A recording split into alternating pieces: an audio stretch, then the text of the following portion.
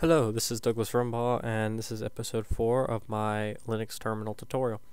Today I'm going to be talking about a couple of new commands, the echo command, the cat command, and the less command, what they do and what you can use them for.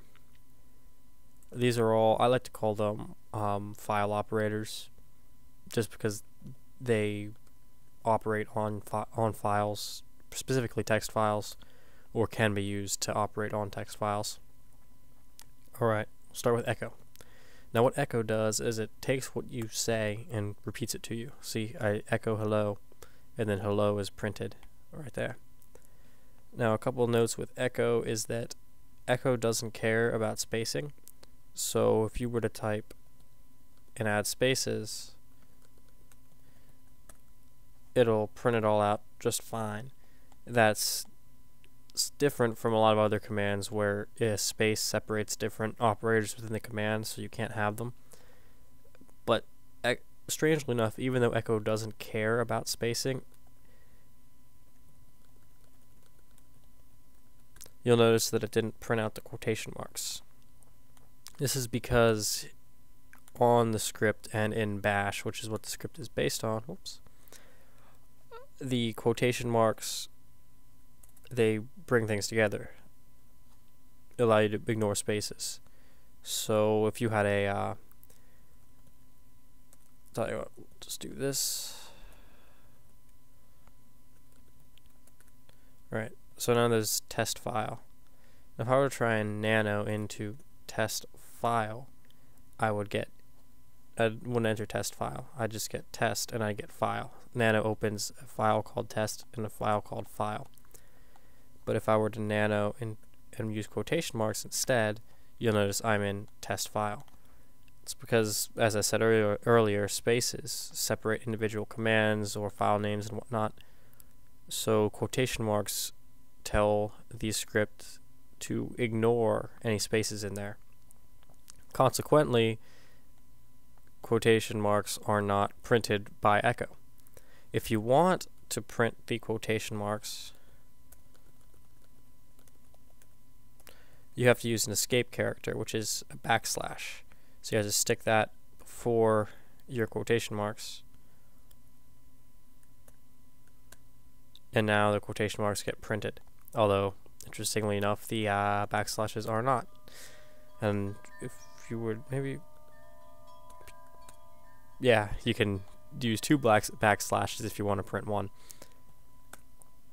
So what good is echo? Well, in bash scripting it's useful, but for the average user it's really a convenience thing. What happens is echo, on a technically, it just takes what you give it as an input, and that input becomes the output. What this means in practice is that you can use the arrows to feed echo commands into a text document. What happens is the one arrow, well, I don't know what you call them, I'm just going to call it an arrow, that will take the output and feed it into a file, overwriting everything in the file, and two of them back to back will take the output, feed it into a file, placing it at the end. So I have a file here called test, which says hello. I'm just gonna delete all the contents of test. Save those changes. So if I were to say echo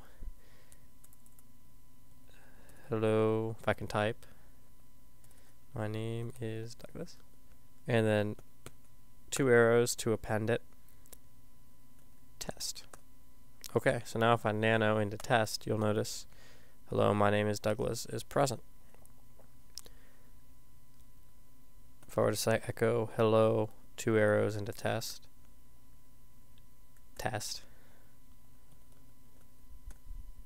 you'll see it got added on to the end. However, if I were to echo hello with just one into test and now go nano into test, that hello has overwritten everything in the file. So you do want to be careful and ensure that if you want to overwrite the contents, you use one arrow, but if you don't, you need to use two. That's especially important because, and I'll touch on this in a later tutorial, but some distributions don't automatically put your user in the sudoers file, and a lot of people will use echo to insert their name into the sudoers file. You want to be very careful if you're going to do something like that, that you use the 2 arrows. Otherwise, you're going to completely screw up your configuration file, and you'll have to probably reinstall sudo, which is not a good thing. Alright. So, next we're going to talk about cat. Now what the cat command does is it takes a file and makes it the output. So if we were to cat test, it prints hello. That's because our test, the file test, says hello in it. So all it did is it took the contents of hello and it printed them onto the screen. You can use cat in the same way. So you could do cat test and then feed it into a file like test1. So now if we go into test1, it's going to say the exact same thing that test did.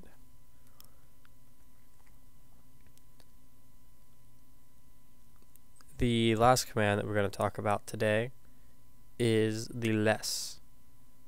Now less on its own doesn't really do anything. But what you can do with it is if you have a long text document, like here I have a to-do document that just lists some things that I need to work on for my new Arch Linux thing, Arch Linux install. If I were to use cat to read the contents of to-do, you see it prints it all out like that. But if my terminal were smaller,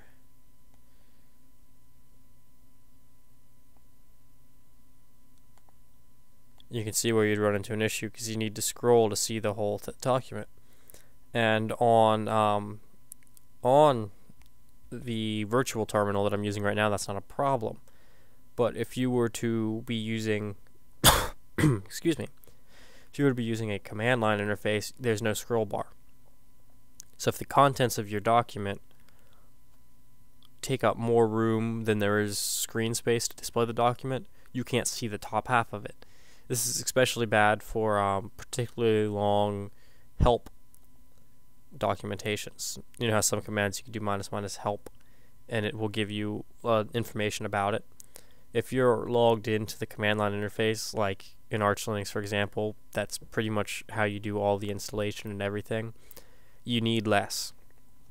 So I'm going to do this again, and then I'm going to press shift / and it creates this line. I forget what it's called, but what that does is it lets you run 2 commands at once. So it will take to-do, well, cat to-do, so it's out, this first half is outputting the contents of to-do and feeds that into less. And what less does is it lets you scroll up and down in the command line as if you had a scroll bar. And that this will work in a command line interface where there really isn't a scroll bar. And you hit Q to exit. There's another command, I think it's called more, which does much the same thing, except less is more. Less is newer and better. It has more features and works better than more does. So you probably won't need to use more ever.